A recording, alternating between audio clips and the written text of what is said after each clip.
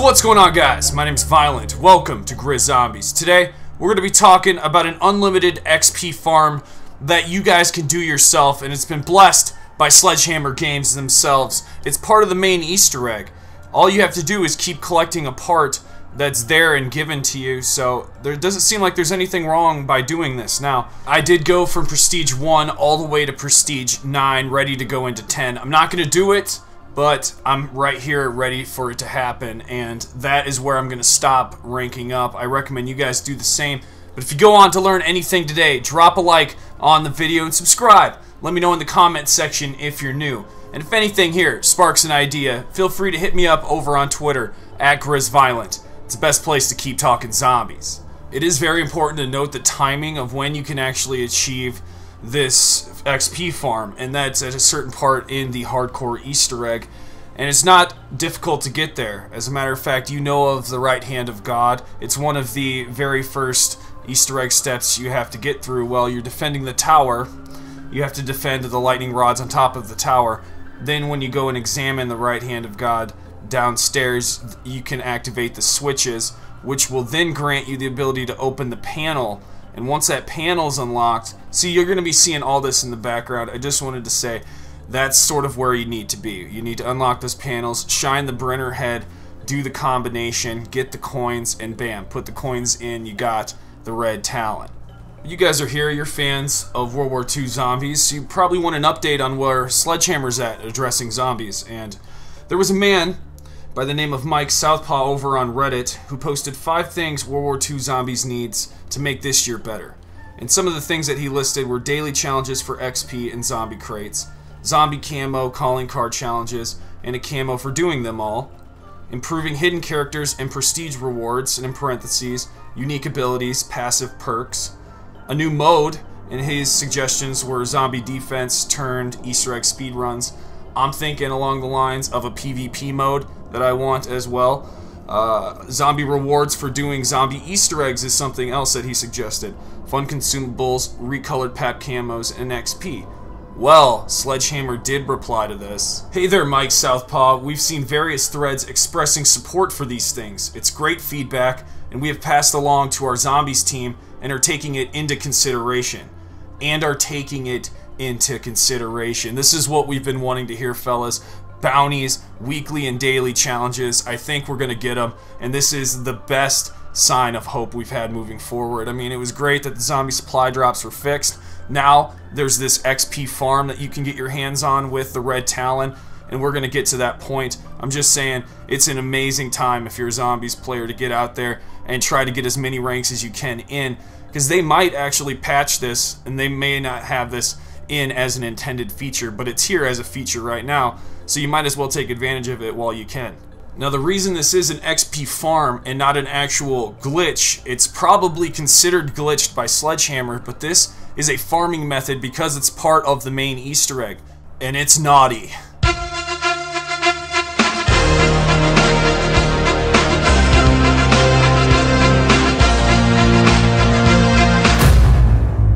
Glitch here, a glitch there. Let's just talk about taking it to the most extreme measure. If you go with 4 players and you glitch all into each other, you can really get this thing popping. And I'm telling you, this will happen very, very fast. Now, the XP is simply just by collecting the red Talon. You don't have to glitch at all. You could just come over here and pick it up and keep picking it up over and over and over again and have one of your friends just train a zombie upstairs, and you can just be collecting this, and you both will be rewarded massive XP amounts, and you will rank up severely fast. Now, with 4 players, we were able to go through an entire prestige in 30 minutes. So it raises the question of, is this a game-breaking XP farm? It is. And with 2 players, it's going to take you about an hour, I'd say regular, at fast pace you can go. But let's really have a listen at how this thing sounds really cranked up.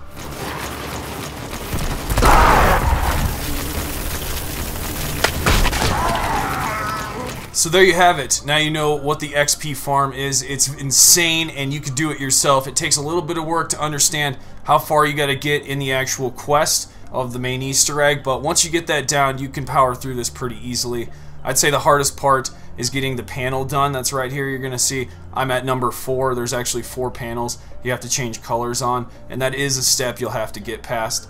And you do have a little bit of time to get this done, but the more players you have, the better. 2 players can knock it out easy. It's the right hand of God is what you have to pretty much complete that sequence. And upon moving into the left hand of God, you can activate the 2 switches. But if for some reason you can't activate those switches yet, it's because you haven't examined the right hand of God. Please note that you have to get that done first, then the 2 switches, then it unlocks the master switch, which will reveal the panel you can shoot with the Tesla gun. It doesn't have to be upgraded. That's why this XP farm is so awesome. It just doesn't have to be upgraded, so there's a lot less work that has to be accomplished. But after you do that, you can enter in the codes with the Brenner head. It's part of the sequence of getting the Tesla gun anyway. A Brenner will spawn. You'll need the head, shine it on both of the codes, and that will mean you don't have to go another round. So as long as you get the Brenner head and shine it on the codes itself, it locks it in.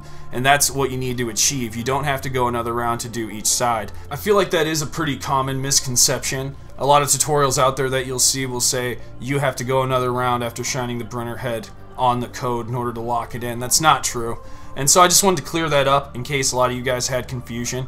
But you will have to defend this tower. There is 2 sets of sequences here that you'll have to get through. So it takes a little bit of work, but overall with 4 players, we managed to get through all of this dirty work in 15 minutes and then use the other 15 minutes to pretty much grind through all the rest of the prestige with the actual XP farm. There's a lot of XP that's earned by collecting the red Talon, and the more you keep grabbing it, it just racks up over and over again. And I needed to let you guys know before this is actually gone, because this might be your only chance to get through the heavy weight of the first 10 prestiges in order to actually start leveling up, because you have to get 1,000 levels after that, and that should be the initial grind. Like when we were in Infinite Warfare Zombies, the initial grind was 1,000 levels, so you didn't have to get through 10 prestiges. And don't get me wrong, I like this grind that Sledgehammer's putting us on. It's just that there's no sort of public events that happen within the game, like right here at the tower.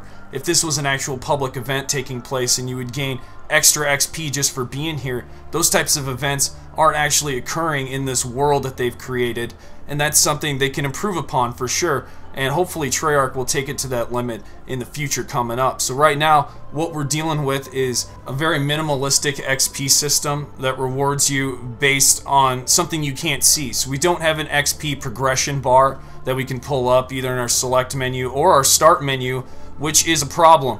We can't see how we're earning XP that well unless we end a game and test it that way, and that takes deaths to do. So it's not idealistic. But none of this seems like a live integrated experience. It seems like this is separated from the actual developer itself, and updates get pushed to it where we get separated from the game in order to update it. I'd like to see a system where updates come in and they're fluently placed, where it doesn't appear to affect the gameplay at all, because that's what's core and what we love about it the most. As well as the falling zombies. Why are these falling zombies blocking my entire train and stopping my progression where I can't run around them? That is a problem. The random spawn, the jump scare factor, it gets in the way of actually playing the game, and that is something I'd like to see definitely worked on. Some sort of nerf happening where it just doesn't happen. Just get rid of it. It's terrible and it blocks your path, and it's not right.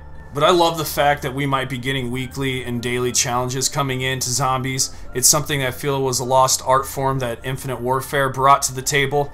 I don't think we should be going backwards on things that the community definitely deems positive. And there needs to be a better communication factor for that occurring, because it seems like Sledgehammer is behind the ball more so than Infinity Ward even was. And I don't know how that happened. We do have a double XP event coming up the 22nd through the 26th here in Zombies, and I'll keep putting that in my videos so you guys know what's coming up.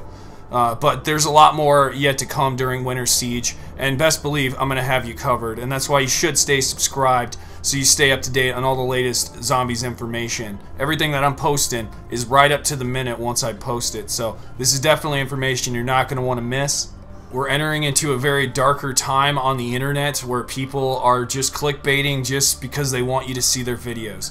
That's not my intention. My intention is to bring you some of the best quality news information and patch notes updates out there, along with some of the people I work with. Damon That Game, COD Zombies HQ, Skizzleax, Craig FPS. These are people I look up to and work with constantly, so we're out for your best interest. So be sure to subscribe, and I'll see you in the next video. Violent out.